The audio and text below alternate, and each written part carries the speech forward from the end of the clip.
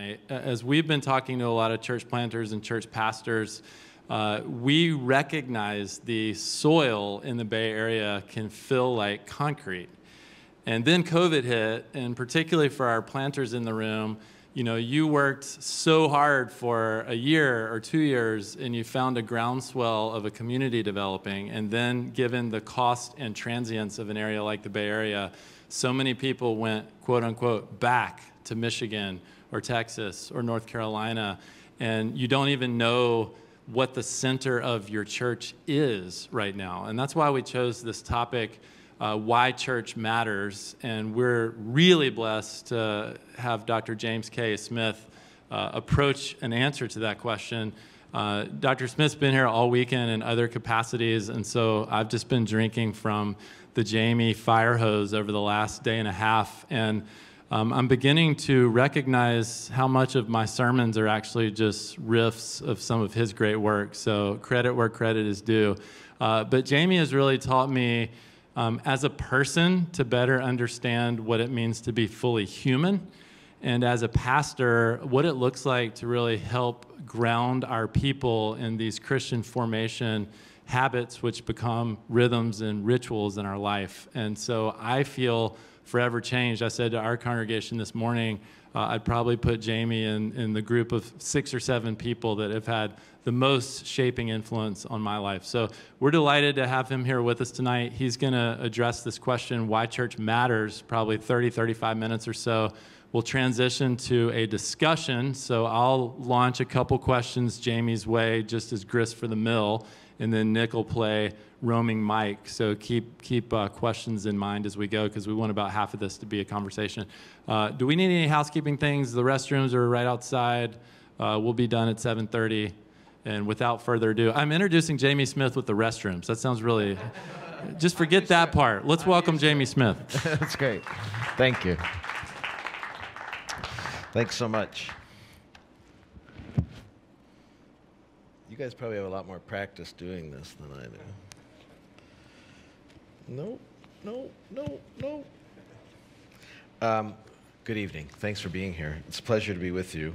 And thanks for the opportunity, guys. It's fun to be back in San Francisco. I used to spend a lot of time in San Francisco when I used to do a lot of stuff with Praxis. Do you know the Praxis folks? Down in the Presidio, actually.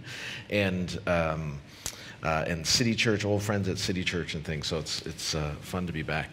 It's very intimidating for me to talk to you all because I am not a pastor or a church planner, and I feel very conscious about that. I'm like a comfy, tenured philosopher who is not in the trenches in the way that you are, and so I say that because I would just very much like to be a catalysts for you guys to, I think, share and process and think through some of these questions with one another. I come from old Pentecostal stock, and tonight is what we call new manna, which is I realized I needed to think through these questions afresh. So we'll see how this goes. I have spent a lot of my time trying to kind of make the case for why contemporary pastors would find surprising comfort from the ancient church. And so I spend, I guess a part of my kind of evangelism, if you will, is trying to convince people who are working in the 21st century that they should look back to the 4th and 5th century for models. And I was encouraged to hear that Jerry Sitzer was here, and I know he's very sympathetic to that project as well. And so maybe there's something in the water here. And I think the reason why we find sort of refreshing and surprising alliance with those early church planters, so to speak, is precisely because they proclaimed the gospel in a context that was way more like our own than we might realize. That the world in which they proclaimed the gospel was more like our post-Christian context than the Renaissance world of the Reformers, or, let's be honest, than the heady days of church growth in the 1980s and 90s. Do you know what I mean? Like, the world has changed a lot since then. And so your post-Christian context here in San Francisco is way more like the pagan world in which St. Augustine was laboring, than, Orange County of Rick Warren. Like it's a completely different ball game. There was so much, if you sort of plopped yourself into Orange County in the 1980s, do you know how much Christian legacy is there from the transplants from the Midwest that settled that place? I mean, you're all just reminding people of things that they already knew. Whereas what you're doing in the post-Christian context in which you find yourselves, this secular age in which we find ourselves, is really so radically different and such a much more significant challenge. But you're not alone if you start reading the church fathers. You're not alone if you start reading Jerome or Augustine. And so I keep making this case for pastors and church planters today to cultivate ancient friendships and to sort of apprentice themselves to the likes of Tertullian and Jerome and Augustine, who labored in a world where Christianity was seen as suspect and irrational. Sound familiar? I mean, they know exactly what you're talking about, what you're facing. And they understand how difficult ministry is for you. You'll find a sympathetic ear. They can identify with the exhaustion and the frustration and the disappointment. And one of the reasons why, I'm going to talk about Augustine, just like, I'm like Ricky Bobley. I'm contractually obligated to mention Augustine whenever I'm at a... And the reason, though, I guess I think Augustine is such an interesting character is because he was a bishop. And as a bishop, he was a pastor of pastors, right? So he's very, very attuned to his own role in trying to nourish and encourage the pastors who are serving under him. And I'd suggest that reading Augustine might be a way for you to find a bishop at a distance, so to speak. I know some of you are in traditions where you're not supposed to like bishops, but you know what I mean. You'll find a bishop at a distance who sympathizes with your situation.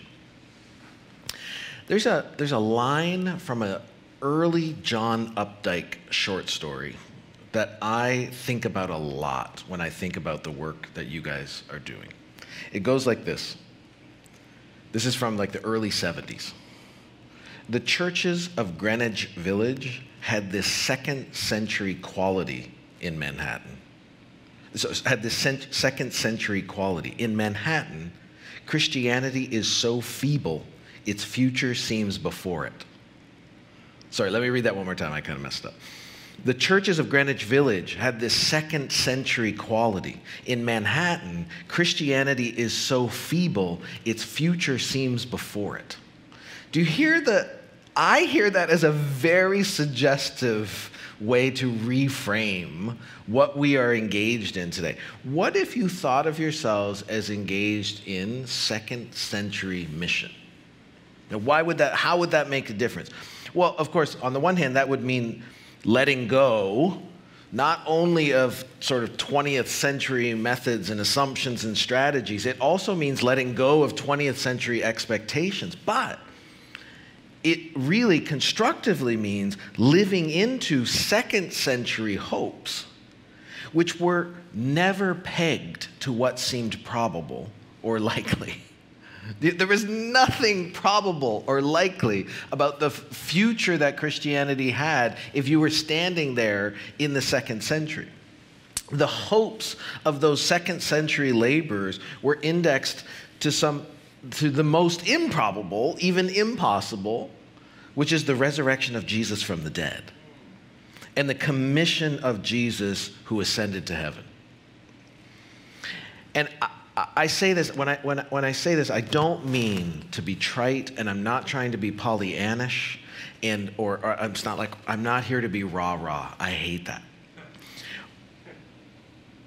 And I don't mean for a second to discount the real challenge and exhaustion of ministry today in your context. I want you to know, like, people see that's known, that's understood. I can't imagine what it has been like to be a pastor and a church planter for the last 2 years. Incredible. But So I'm not skating over it by saying let's believe in the resurrection. All I'm saying is if you listen to that Updike line, the churches of Greenwich Village had this second century quality. In Manhattan, Christianity is so feeble its future seems before it. If you start thinking in this second century mindset, what happens, I think that the only thing that could really, truly nourish evangelism and church planting and discipleship under the conditions in which we find ourselves has to be a return to that resurrection center, right? It has to be, not because this looks like a really good strategy. So what if there is an untold history of Christianity in San Francisco yet to unfold? That's what it would mean to have a second century ministry. So the question for this evening is, and this is, I think this is Bart's fault that this is our question because it's a hard one, which is why church, or why does church matter? And I want to imagine with you, because I don't think my perspective on this is anything particularly of interest, but I want to imagine with you how Augustine might answer that question. But before I get to that, I do want to just pause and I want to consider what sort of answer we should expect to that question. Why does church matter? What kind of answer are we looking for? And what kind of answer should we expect? And I guess I want to say that if you're hoping for an answer to that question that would convince people who aren't yet Christians, I don't think you're going to get that answer. And it's not because somebody isn't smart enough and we haven't figured it out and somebody hasn't articulated it. I want us to realize that in a way, if we're asking the question, why does church matter? And we want somebody to give us the answer that we can then give to the world so that they will start showing up at our plants and churches, I literally think that answer does not exist. It's impossible. There is not an argument for why church matters that could possibly convince non-Christians to come through your doors and join your communities. The philosopher Ludwig Wittgenstein has this famous line. Wittgenstein is one of the great philosophers of the 20th century. He has this line in his philosophical investigations where, maybe you've heard it, if a lion could talk, we could not understand him. We won't get into it. It's actually really fun to think through. But if a lion could talk, we could not understand him.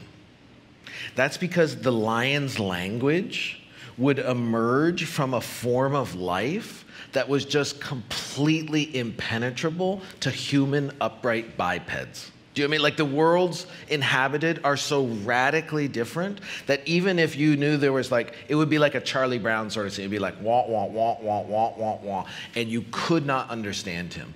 And it's not because you're not hearing the sounds, it's because you don't share the world. You don't share the form of life. If a lion could talk, we could not understand him.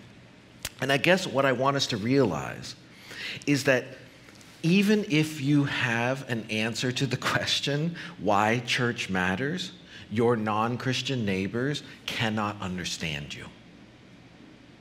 What will happen is it will end up, the answer, the want, want, want that you will say, and they're human, so they're like, well, they obviously understand the words, but what's going to happen is it's going to be heard as something else because they are coming from a form of life where they don't have the capacity to understand the claim.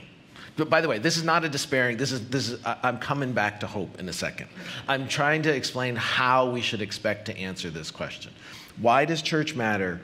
Is if you come up with an answer to that and you think you can now articulate this to your non-Christian neighbors, what's going to happen is they're going to hear it as another explanation for why they need therapy, why they need accountability, why they need to be ethical, why they need to be... It's just impossible for them to understand it because they come from a different form of life. So, I want to suggest when we are asking this, I hope I'm not disappointing you, Bart. Okay, I'm always worried like the pastor's looking at me going, oh. So when we ask this question, why does church matter? Friends, we are asking it for ourselves. We are asking it for ourselves as Christians, as pastors, as people who have lived through the great unsettling of this pandemic and are wondering whether this is worth it. We need to ask this question for ourselves. Why does church matter? In fact, I would suggest you could even articulate, since we know we're answering this question for ourselves, maybe you could even put the question this way: why does the world need the church even if it doesn't know it? That is a question we can answer. We can answer. And it's a question we have to answer for ourselves. Now, having an answer to that question won't make your ministry any easier. Having an answer to that question won't mean newcomers are now beating down your door. But it will mean, if you have an answer to that question, it will mean that you have an understanding of the stakes of your vocation. And it will mean that you will find reassurance of just how much you are the hands and feet of the ascended Christ in the world. That's where we need to answer the question. Why does the church matter? Why does the world need the church, even if it doesn't know it? Well, okay. So now I want to imagine Augustine's answer to that question. Are we doing okay? Is everybody, nobody's like super disappointed or despairing yet? Okay. Augustine's answer, I think, goes something like this, and I'll unpack it. We need the church because we need community, because we need the sacraments, and because we need to learn a different sort of timekeeping. Now, let me try to encapsulate it this way, and this is slightly provocative, and we'll get to it. In other words, I think Augustine's answer to the question, why do we need the church? Why does the church matter? Why does the world need the church even if it doesn't know it? Because the world needs a body politic, we'll talk about it, that is an incarnate community of friendship, nourished by grace, who knows what time it is.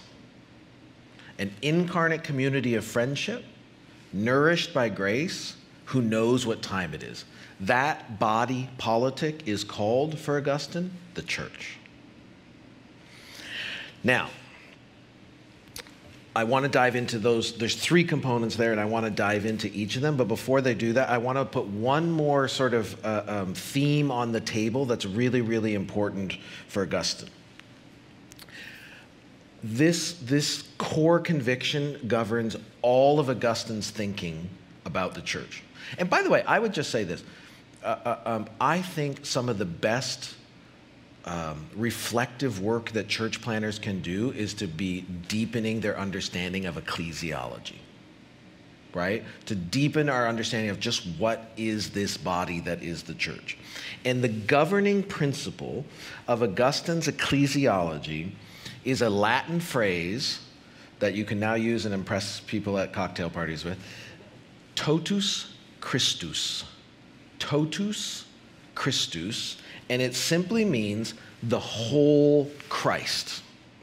And I want to see if I can unpack this for you, because I think it's kind of a mind-blowing paradigm shift for thinking about the church. So Augustine constantly talks about the whole Christ, the totus Christus. And what he's doing is he takes seriously the New Testament picture that says the church is the body of Christ. Okay, so it's his way of taking seriously that the church is the body of Christ. Now, I might be mistaken about this, but I think, especially those of us who are probably Protestants, tend to treat this mostly, the body of Christ language, I think we tend to treat this mostly as a metaphor that is supposed to emphasize the organic connectedness of the members of the church to one another. Does that sound like a plausible Do you think that's a bit of a we tend to think of, when we use the body of Christ language, I think what happens is we tend to hear that language through the lens of Romans 12 and 1 Corinthians 12. And when the body metaphor is invoked in Romans 12 and 1 Corinthians 12, it is very much about that sort of the connective tissue that weaves together all of these disparate members and people into one body, right? And so we think of it as an organic unity metaphor for the most part. And of course, that's true. That's absolutely true. But there is another way that this New Testament metaphor of the body of Christ works, and this is the one that Augustine seizes on. When Augustine reads or hears body of Christ, he's not reading it primarily through Romans 12 and 1 Corinthians 12. He's reading it through John 1 and Colossians 1. Now, why does that make a difference? Because he's emphasizing that if the church is the body of Christ, then it is connected to the head of the church, who is the ascended Christ. In other words, the church, as the body of Christ, is the extension of the incarnation in the world through time. Is that kosher? I never know exactly what's heretical, because I'm a philosopher. But I think this is exactly the radicality of how Augustine thinks about the church. If the church is the body of Christ, and a body is connected to the head, then the head, the ascended Jesus, his body is present in the world, in time, in the church.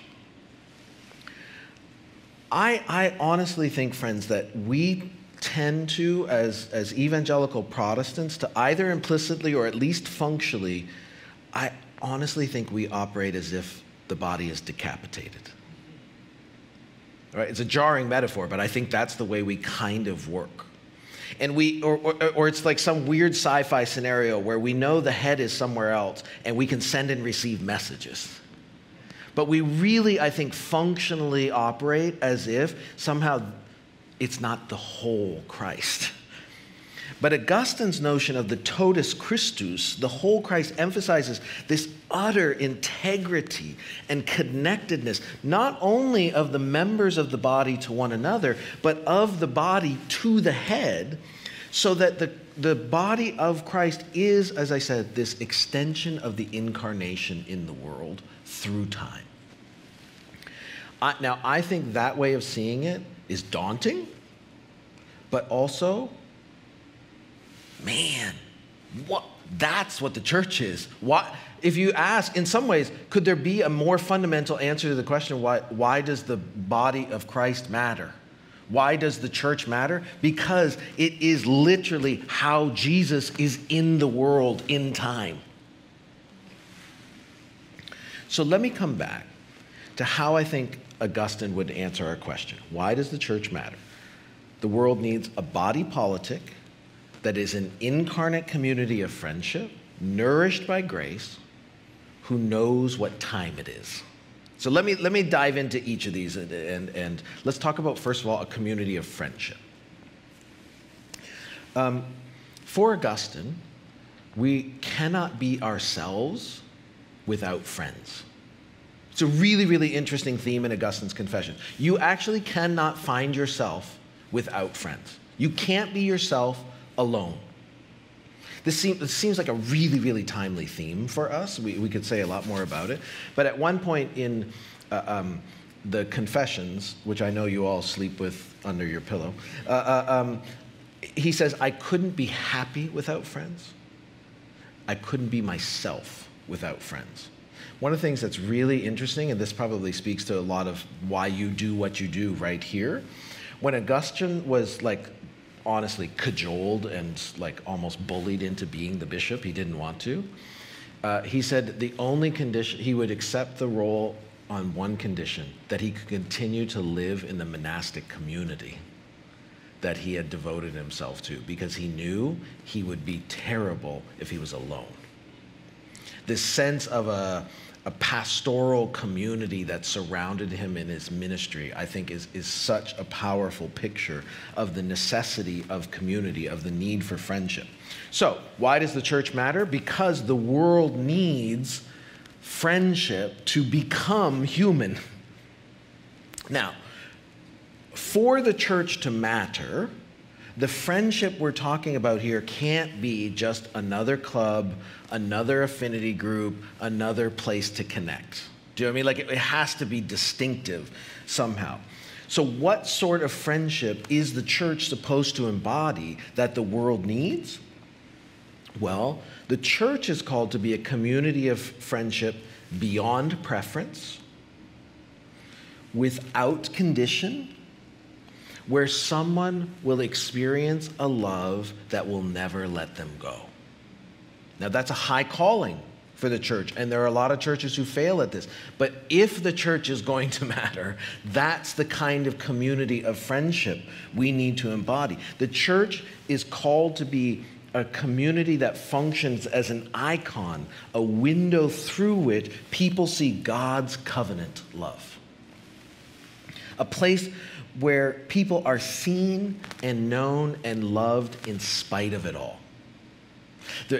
Bart and I were talking about, or Bart's sick of hearing from me this weekend, but do y'all remember a scene in Mad Men where Don Draper, how many have seen Mad Men? The series Mad Men? Okay, if you haven't, it's fine. There's a main character, Don Draper, is actually not really Don Draper.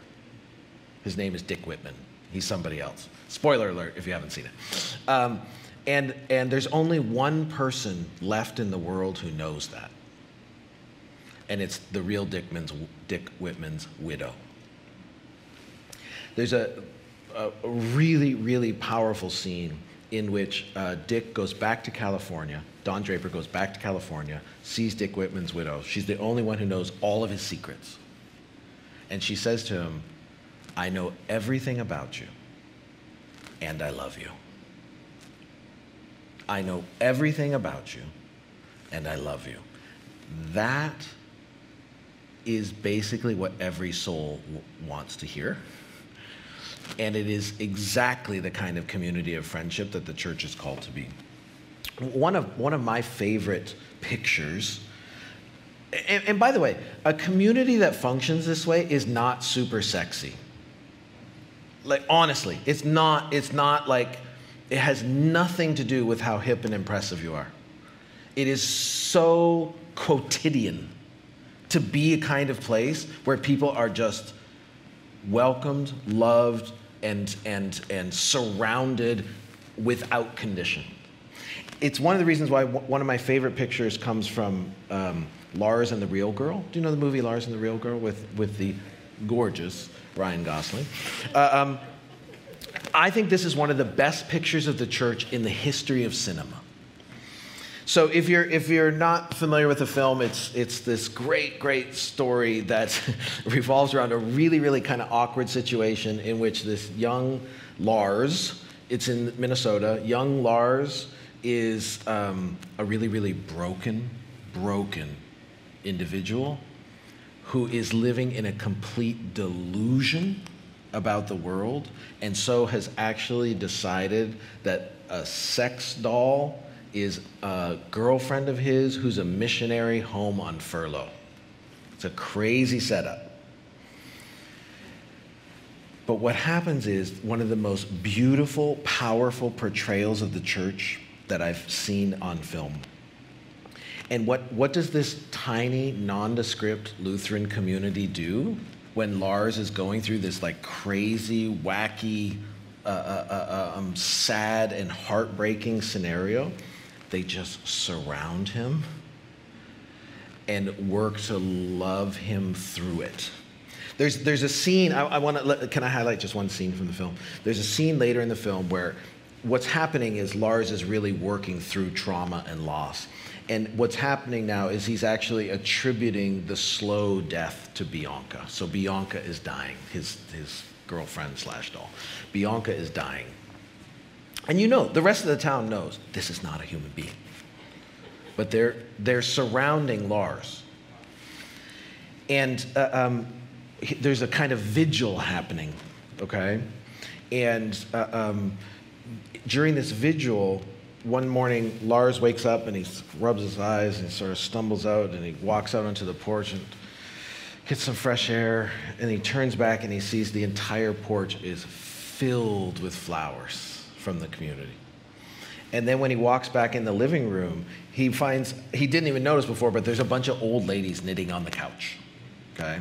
And it's almost like the clicking of their needles is sort of the soundtrack of compassion.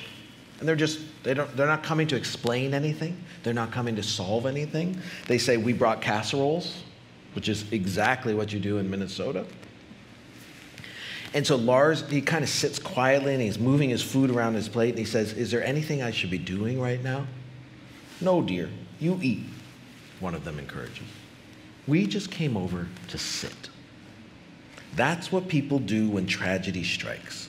They come over and sit. Friends, I think that is such a model for the kind of community of friendship the church is trying to be. We are called to be a people who come to the world and sit. We sit with the world, we are present with it in its tragedy, and you might not have imagined it, but sometimes the good life looks like casseroles in the quiet sadness of a mournful home like that. It's like a table prepared in the wilderness, because it's prepared by people who are hoping for a feast to come. Augustine says, why does the world need the church? Because it needs a place where people learn how to be friends like that.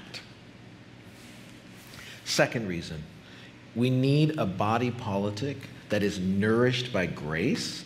And so for Augustine, and this is I'd be intrigued to hear how conversation goes about this. I know we're not all coming from the same theological frameworks. I'm just telling you what Augustine thinks. Which is really close to what Jesus thinks, but we can talk about that later. I'm just kidding. So Augustine has a very sacramental understanding of what the church is and therefore what it offers the world.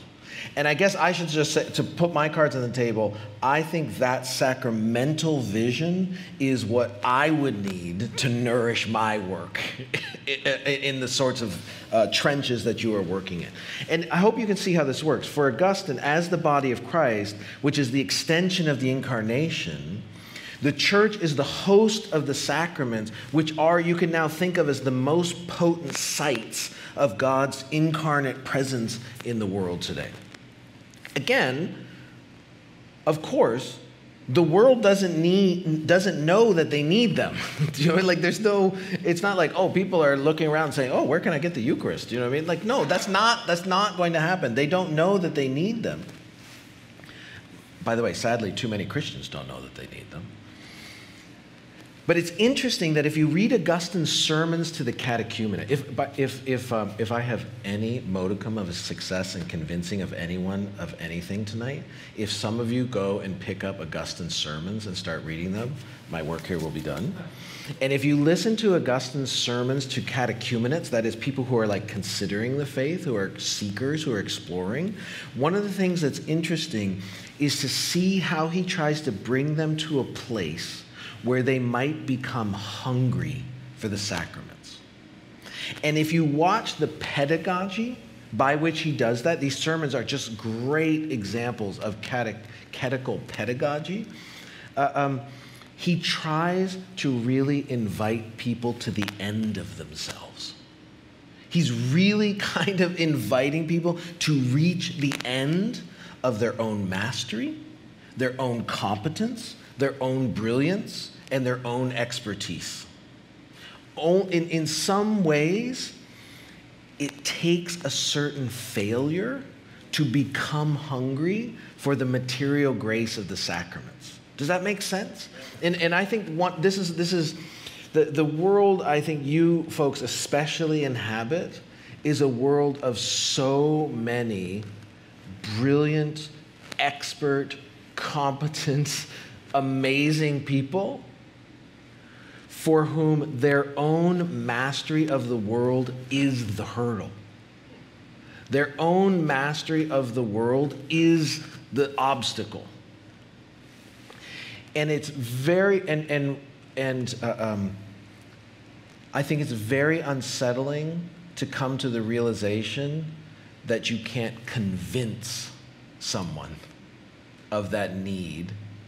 You can't open them by tapping into their expertise. It actually comes precisely when they reach the limits of that, when they range beyond it. And there's no formula for that, other than a community being faithfully present to be there when the failure hits in some ways. The third theme, I'll try to finish up briefly here, but the third theme that I think is interesting for Augustine is, so the world needs a church because it needs a body politic that is this sort of communion of friendship that is nourished by the grace of the sacraments and is characterized by a peculiar kind of timekeeping. Now, here's what I mean by that. It might seem odd, but I think Augustine would say that the world needs the church because the world doesn't realize the way it needs a people who are fruitfully out of step with the present.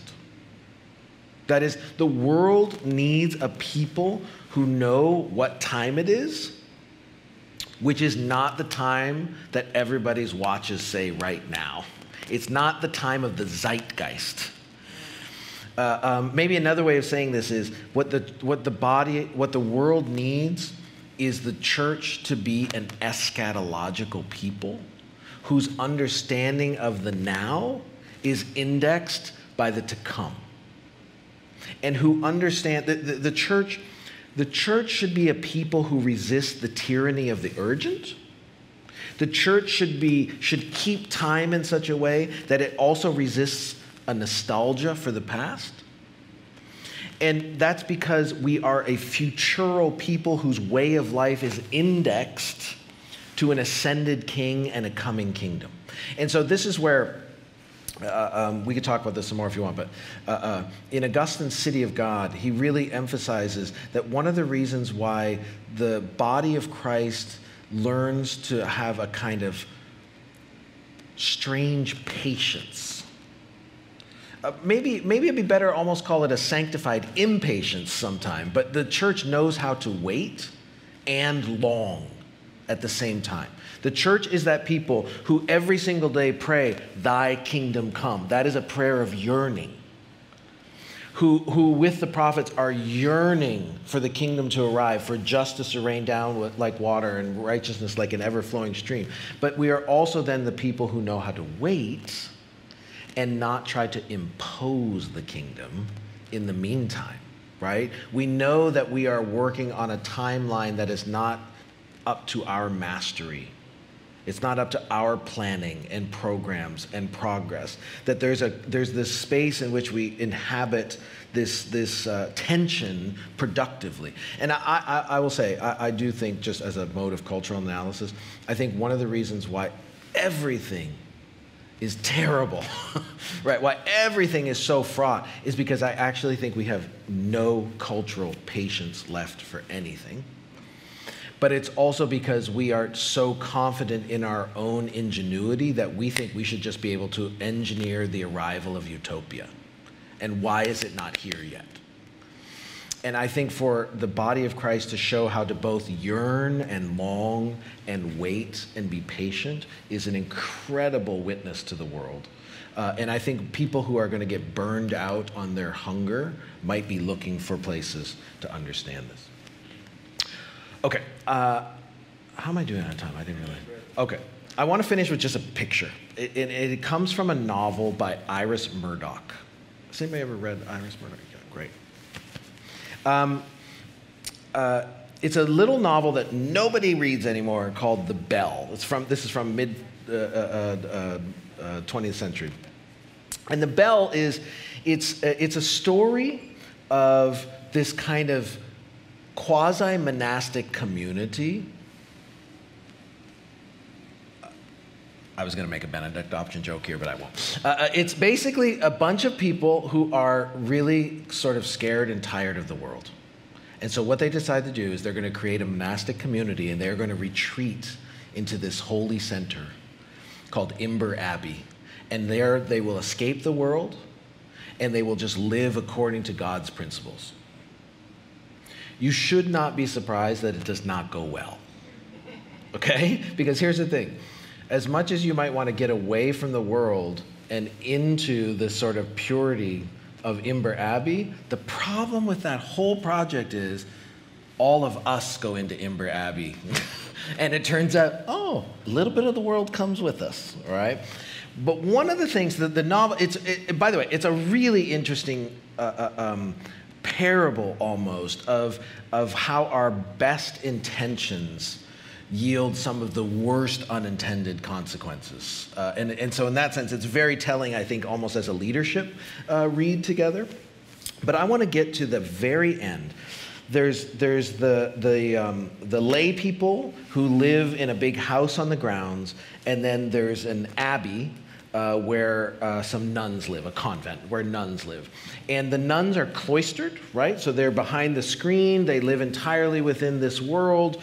And folks from the lay folks can come and see them and talk to them through a screen like once a week. It's very, very limited contact. And the nuns are committed to this cloistered life.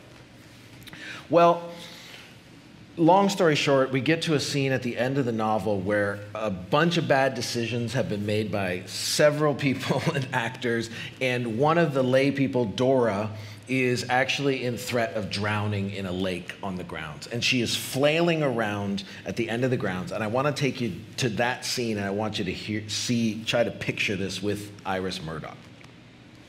What happens is, when there is this sort of emergency situation, there arises, and this is her phrase, an intrepid and amphibious nun who comes to the rescue.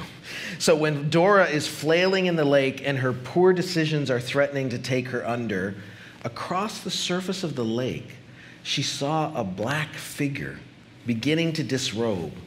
And the next moment, there was a splash. Dora's next memory is the nun, drenched in her underclothes, hauling Dora to shore. It was certainly a strange scene, she writes.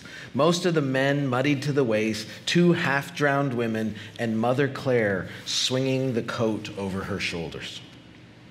While those who had gathered in the precincts of Imber's grounds were kind of concerned about incursions of the world into their life, what I love about this picture is that it's the excursion of the amphibious nun that surprised them and saved Dora.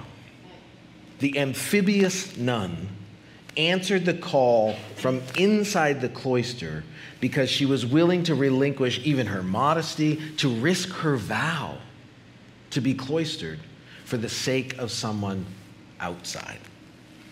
In the end, I think the swimming nun is a great picture of the church's calling in this modern world. We are called to be amphibious, to be at home in the not yet, but willing to swim out into the now to reach those who are flailing.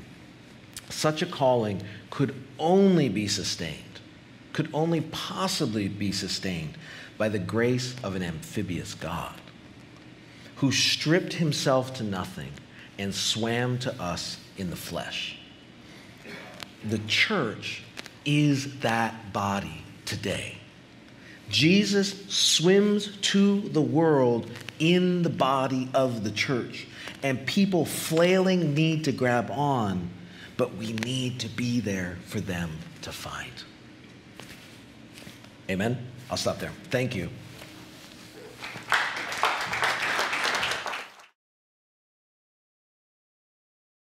Thank you, Jamie.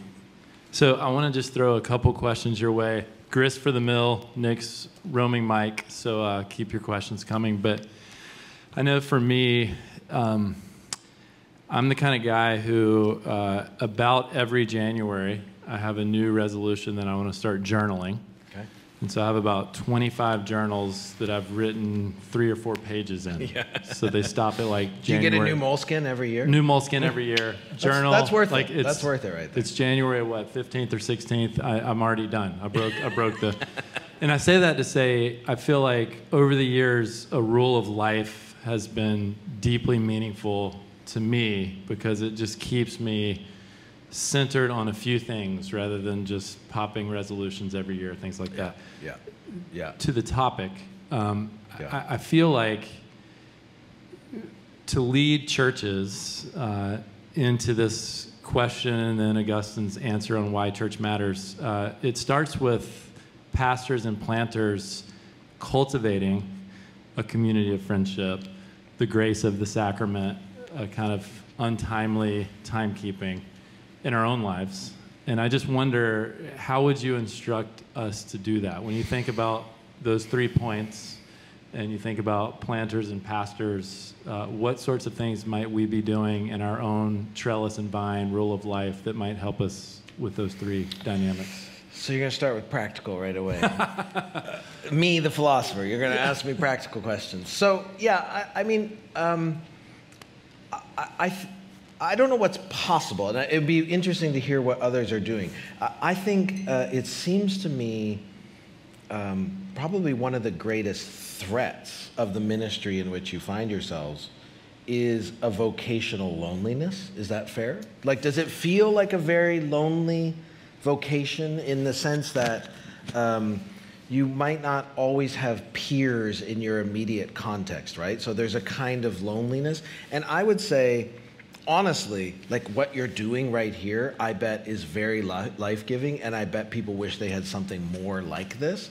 I don't know how it works in big cities, but to imagine, a community of pastors and planters who sort of commit themselves to a shared pastoral rule, but that is not just like up to you on your own now, you're supposed to keep these rules, but it like you find ways for it to find communal expression so that you are in one another's presence, right? It's not just checking a box every day. It's more like, how can we realize that we need to take care of our own spiritual lives with one another in order to be able to give ourselves away to everyone else? And does that happen? I mean, is it so impossible given all of your responsibilities? I think it definitely happens, but I think you have to be super intentional about it. Yeah.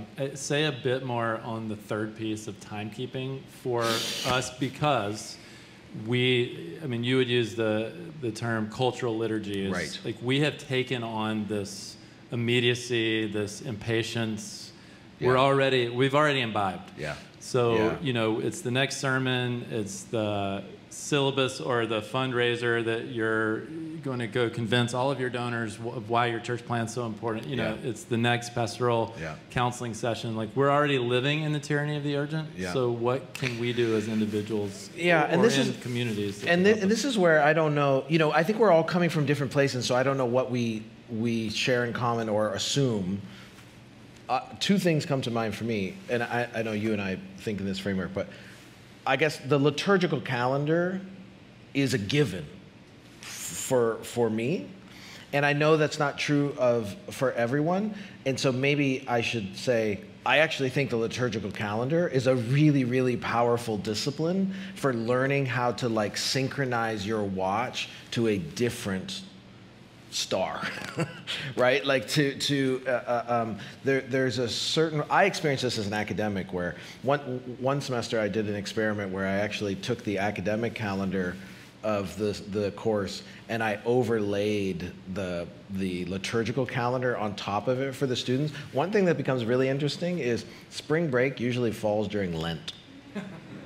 So if you want to feel a little tension about how you keep time, I guess I find both for communities, but also personally as pastor, family, individual, I do think the rhythms of the liturgical calendar sort of, take the heat off of other kinds of calendars in my life, like the academic calendar or something like that. The other practices, and I don't know how this works out for pastors, but it absolutely is essential, and you have to figure it out, is Sabbath. Sabbath is the practice of letting go of the idea that it all depends on you. That's really what Sabbath is, right? It's not about rule keeping. It's not about not doing. It's about finding some way to just be reminded that it doesn't depend on you. And I think the practices of Sabbath are powerful. Yeah. So my last question, it's out to you guys. This is not a challenge to the consistency or coherence of your talk. Okay. So let's start there. The first part the first part of your talk, I forget who you're quoting, but you said, if a lion could talk, we would not understand. Yeah. And it was this notion that our non-Christian friends, neighbors, coworkers, if we were to even posit an answer to the question why the church matters, they wouldn't even get it. Yeah. And which I totally resonate with where you're going there. However, you can disagree with me. Oh, I know. Here's a community of deeply intentional people, deeply missional people. You get into your points around this community of friendship, grace of sacrament, peculiar timekeeping. I forget how you said it. Invitations to those people into those three things is what moves the needle on the gospel. Yes. Yet, back to the first part of your talk, these two worlds do seem so far apart. Like, how do we begin to integrate them? So the one thing I had in mind, and you tell me if this is feasible, when I say they wouldn't understand the answer, what I mean is I don't think there's a discursive way to explain this to them. What I do think they will experience is taste and see. So in other words, when we articulate these things for ourselves, the world needs the church because it needs, that kind of friendship. It needs this kind of nourishment of the sacraments. I don't think people could understand it if you explained it, but I think people will respond to it if they taste it, right? Because I do think that they are speaking to built-in human hungers. So now the question is, okay, well, how do you get them to experience it? And I guess this is where you're the experts and I'm not.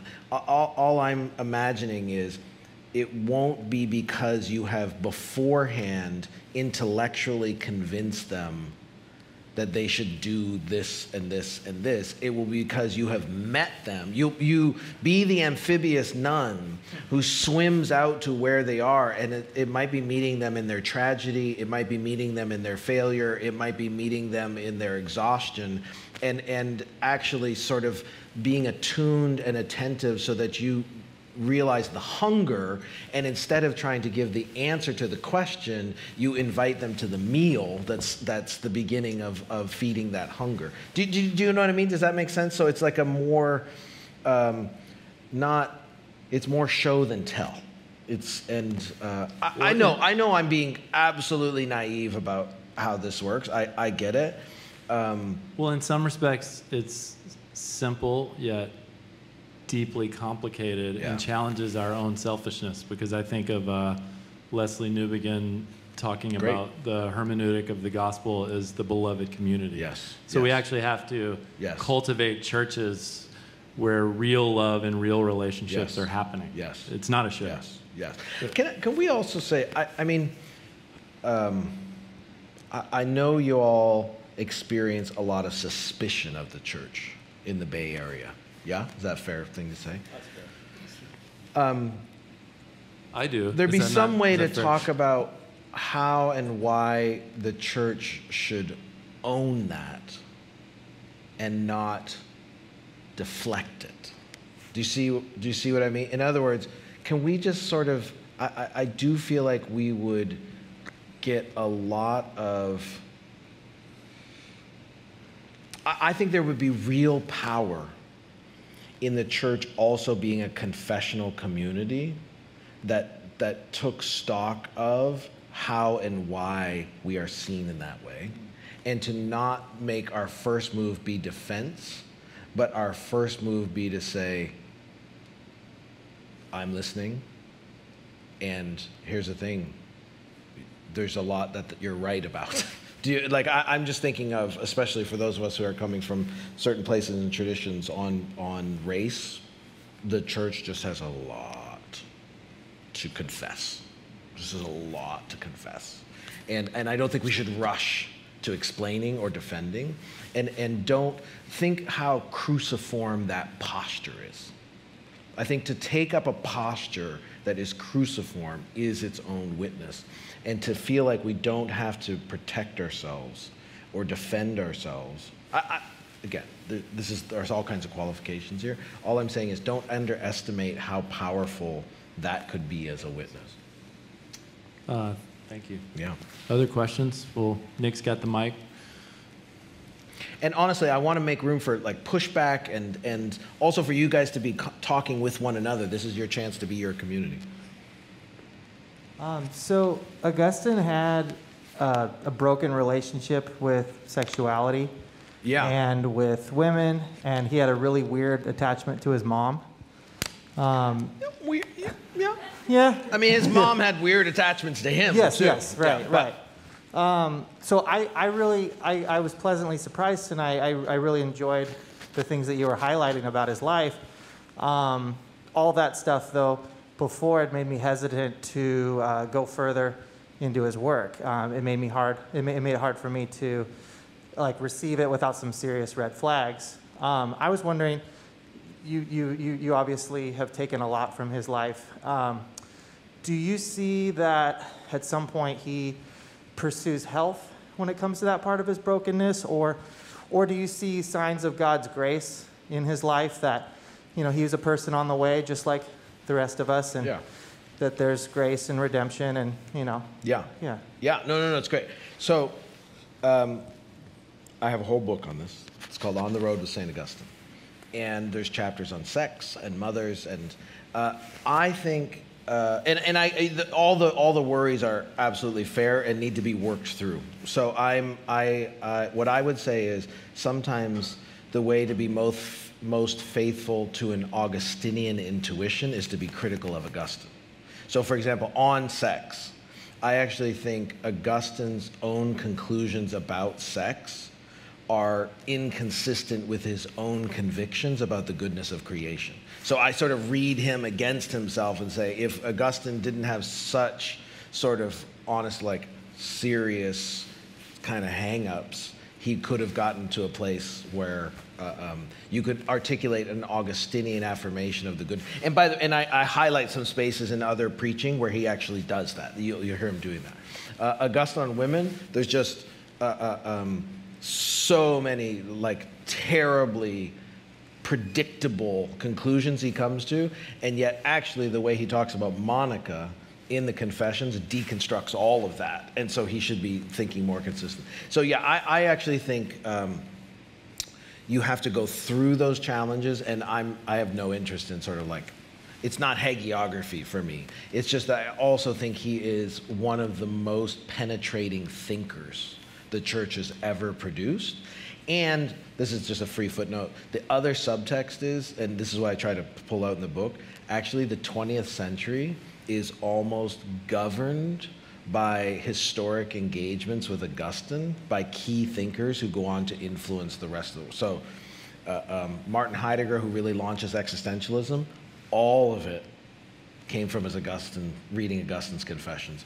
Albert Camus, right, the Stranger, Myth of Sisyphus, Camus did his dissertation on St. Augustine. So it was also, I actually think he's an interesting character because of that. The last thing I'll say is this. A lot of people forget that Augustine was African. And Augustine was really a kind of bicultural, biracial thinker and person. And so there's this great book by, my old man brain. Cuban historian Gonzalez, Justo Gonzalez, thank you, called The Mestizo Augustine, which says, why would Augustine give to the legacy of the church this vision of living between two worlds, the city of God and the city of man? He says, well, he lived that reality, that sort of conflicted reality in his home, in his life, in his whole experience. I think he becomes fascinating for that reason. So he's only one of the sources we could be going back to, but I think he's kind of, you could spend a lifetime learning from him, which has been my experience. I'm assuming, we're getting the questions, but I'm assuming everyone in this room is here knowing some about you, but I think it would be reasonable if you would give us 30 seconds on homo liturgicus or being creatures of desire, because where that you're is also, going yeah. with So the other, I guess, what do you want? One of my core sort of projects has also been an Augustinian idea. So Augustine in his Confession says, "You have made us for yourself, and our hearts are restless until they rest in you." Right? That centering of hearts and loves and longings, I think, is the way to make sense of our current cultural context.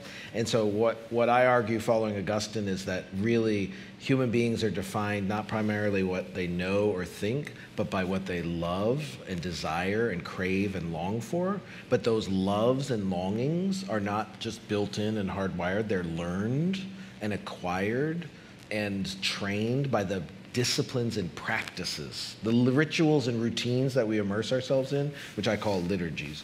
And so there are cultural liturgies everywhere, but it's then also why the body of Christ is the retraining ground for rightly ordered love. Is that helpful? Okay. So your comment about the totus Christus, Yeah. And it's not just the interconnection of the body of Christ itself, but sort of like your idea of kenosis, of us going to people, swimming out. Yeah. How do you get, faithful people of the church to embody that themselves? Would you say that's through liturgy? Would you say that is through worship? In other words, how do you cultivate that sensibility? Yes. Yeah, I mean, I think, great question. I think you guys are supposed to have these answers. No, I'm just kidding. So I think of it as it's going to be multifaceted and it's ongoing. So I do think the sort of heart of Christian formation is in how we are formed in worship, right? Liturgical practices. Obviously, that has to be deepened and expanded with all kinds of spiritual disciplines and practices that keep reinforcing that story in people's lives. And catechesis, like real sort of like getting people to think about why they do this work. The other piece, though, that the Christian tradition and Aristotle and everybody has always emphasized about how you learn to be that kind of person is imitation, right? It's practices and it's imitation, which means don't ever underestimate the power of continuing to hold up exemplars of people who model being the swimming nun. Do you know what I mean? Who are giving themselves away, and to see how enticing that is. Like people want, like Bart's sick of me hearing me say this, but like I just have to tell you, like I'm this 50-year-old guy who is like absolutely smitten by Mr. Rogers. Like I think Mr. Rogers is one of the strongest characters I've ever known because he's so meek and gentle. And I think holding up exemplars to imitate is something that we can do from the history of Christianity, but I also think it's something we could do better in our congregations, because you know what? The people who often best exemplify that are not up on stage. Do you know what I mean? Like they're precisely the people who are out giving themselves away. And I think maybe that's another way of saying testimony is a way that this happens. So that's not an adequate answer, but I think those are pieces of it. Do you think that sounds, yeah, great.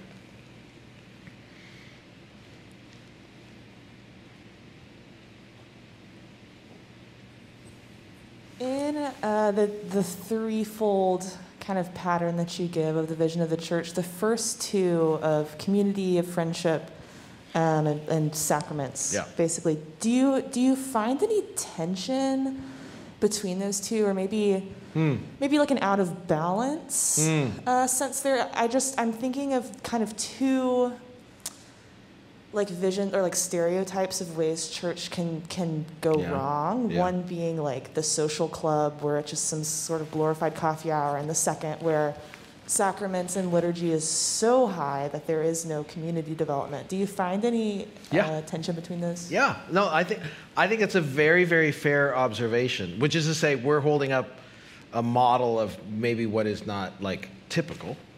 But I think I remember one time talking to Ross Douthat, And he was like, you know, one of the reasons, because he actually came through some like Pentecostal experience as a younger person. And he said, you know, one of the things that really drew me to the Catholic Church was I didn't have to talk to so many people on church on Sunday, which is a sort of stinging indictment, it seems to me.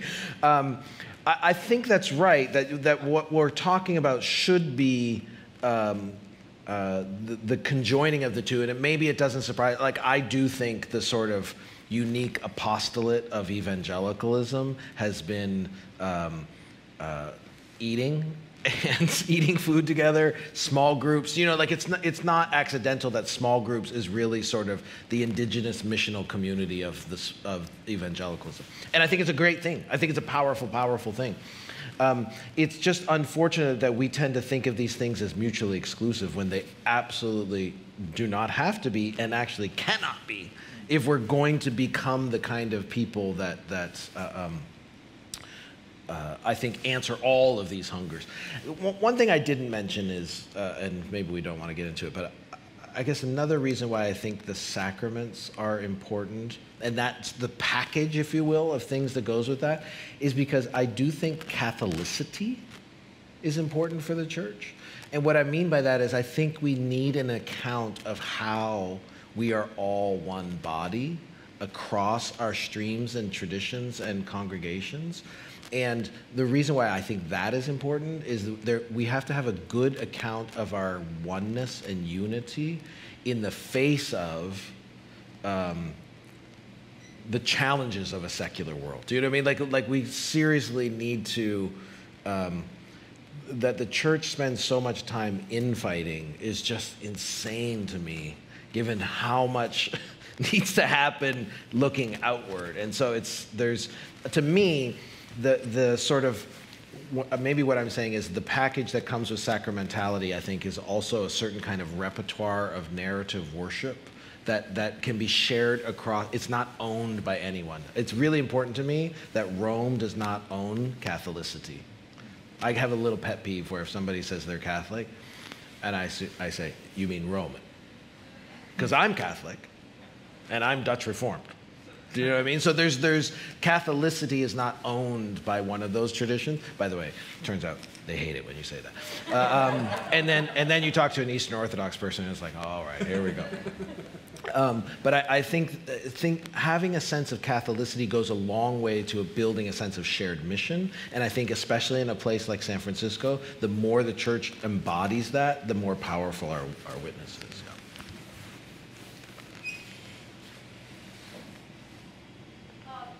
Thank you. I really am enjoying this. Great. For me, I am just a churchgoer, and Yeah. I Me too. have been I have been so attracted to church as of late because I have heard speakers who are pastors talk about their own need for healing, and in my estimation, we're all in need of healing. Of course, I know you agree. And sometimes it feels like church pastors, this will not be my pastor, but just the church in general gives this sense that we've got our act together. Yeah. Whereas my walk with Christ is all about me understanding, I mean, it's just like a folding of issues, but I share it with him and he helps me through it and I get better. But goodness knows how much there's down there. Yeah. But that's all I wanted to say. Yeah. Just how refreshing and attractive it is, because we're all in need of restoration. Yes. No, I so appreciate it. It's funny how much we've talked about that this weekend with different folks that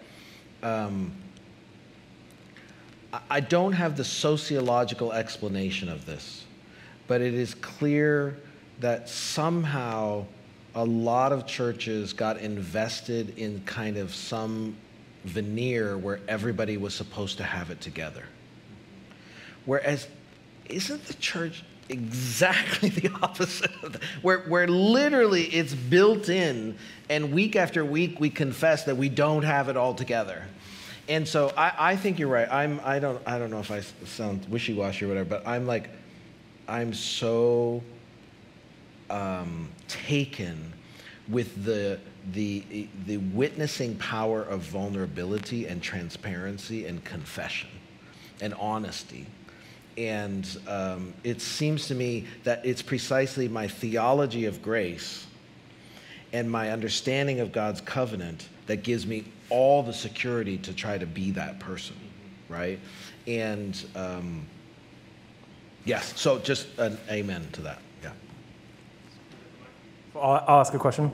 A dynamic that I've experienced personally and observed as well, especially as people become maybe convinced of some of your, vision of what the church should be, is we become almost like, man, I want to move out of this consumeristic relationship with the church to a more deep, love you forever kind of thing. And then as pastors, we offer that perspective, and our congregants or people who are there, it's like we're the really needy girlfriend all of a sudden that's like, hey, I just want to get married, or the guy that's like putting on too much, and the girl's like, I'm just checking this out. And I could sense like a lot of disappointment or frustration in a world where people move and leave. Yes. How do we guard our hearts? How do we hold that high vision and guard our hearts against the temptation to embitterment or frustration when the person we're seeking to love forever is really interested in like a swipe relationship, Yeah. Wow. That's this is, it seems to me, by the way, getting to trade stories with one another goes so far in being able to empathize with that situation and to realize you're not alone in that. It's this dance, isn't it? Because on the one hand, you want to be the faithful presence that will always be there, but to do that in a way that is obviously not cloying for those who maybe are like, well, easy, but also who just kind of cycle through. I wish I had a better answer to that, because it seems to me it has to come from a sense of your faithfully being Christ's body, not being tied to the effectiveness of enfolding everyone into that, or something like that, right?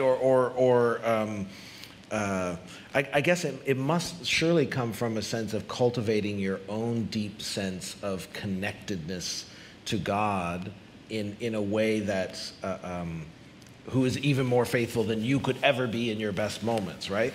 Sorry, I don't have a good answer. It's such a powerful question. It seems to me that it would have to be people in the trenches with you who could answer that better. This is a little adjacent to the question, but if I could offer one thing, I would say, please. And this would go in concentric circles, so if you're in San Francisco, it may feel a little different than South Bay or Oakland, Berkeley, or through the tunnel or up in Marin. But there's almost more of a transience and passing through or swiping right or whatever if you're at center in San Francisco, and then a little less so the further out you go.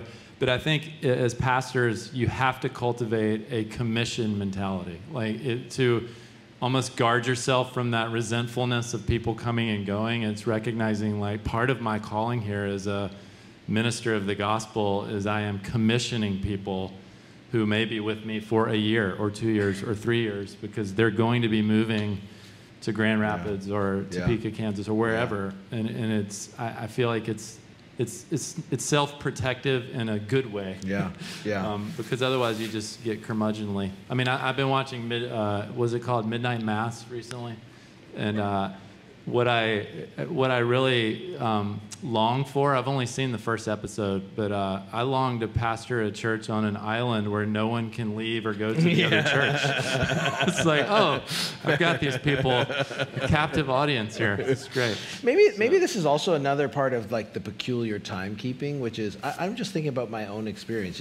As an academic, you go to grad school here and you go to grad school here, and then your first job here, and so we were, now I think back to say, I lived in LA for 3 years, was at this church. And yet, the role that Ron and Karen Bentley played in my life, I couldn't even appreciate the significance of it till 7 or 8 years later. And there's a way in which your ministry to people is like a time capsule that might not even activate you don't get to see it. This is a very biblical metaphor, I think, but watering and planting. That doesn't take away the disappointment of not seeing it, but there's a sense in which maybe it's entrusting a sense of time here as well that's operative. Yeah. And body, you know, like, and also we are being that community, not just me. Yes, The that's church. right. That's right. Questions? This may be like the final question too. I'm watching. Make it a good one. It's the last one. No pressure. Thank you. So I was kind of struck by what you said, talking about like honesty and confession and how important that is. So my question to you is, you know, I myself am kind of in this time of like trying to get some things right, you know, and I understand that confession and being open and honest with other people, you know, in the church, to have that community is really important. I guess my question is though, is how do you not kind of sink into that like kind of area of shame, you know, and letting that define you, so you're confessing somebody, but not in a negative way, I guess I could say. Yeah. No. It's absolutely the question, and I think the start of it, the foundation is, at the end of the day, you're not confessing to me, brother. Do you know what I mean? Like, I want to be there and I want to receive you and I want to hear you, but at the end of the day, the confession is to a God who already knows and already loves you, and there's like literally nothing you could do to make him stop loving you. And the confession is now about your starting to experience the truth of who you are for yourself, because God hears it and says, I forgive you, right? That's that. And God, it's never shame, because God's never going to remind you about it. God's not like sort of saying, oh, I can't have this conversation. Oh, really? I did. Like there's just nothing that can't be unveiled with a God who is going to be unperturbed by it, because he already knows it, and he's actually already gathered all of it up into himself. And it is far as east is from the west because of what Jesus Christ has done. And that's and I just want to say, every single day I have to keep trying to remind myself of that. Do you know what I mean? Like there's no magic turning point where it's all of a sudden, oh yeah, well now everything.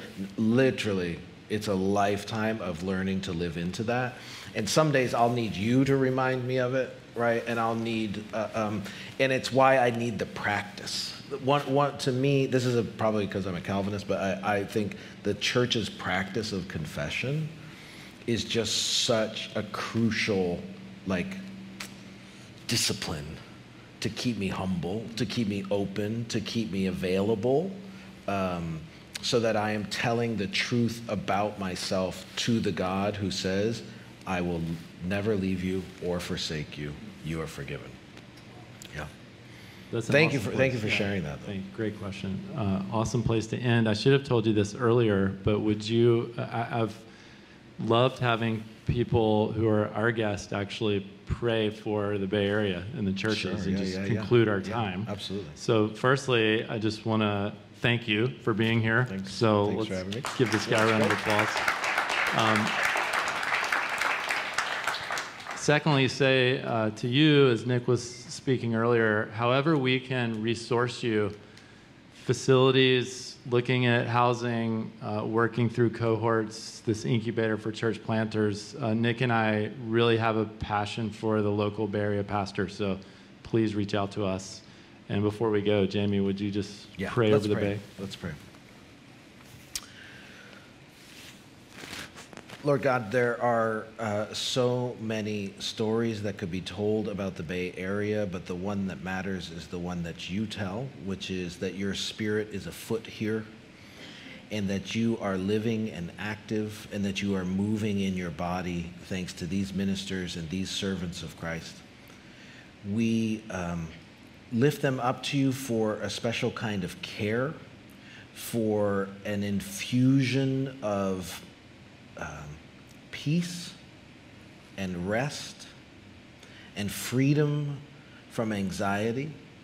We lift them up to you for a special dispensation of your care.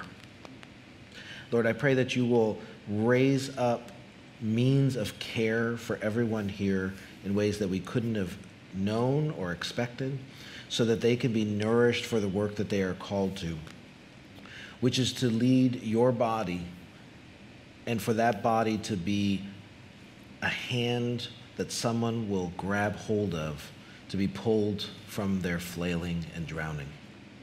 Lord, we are so grateful that none of this work depends on us. Without you, we are nothing.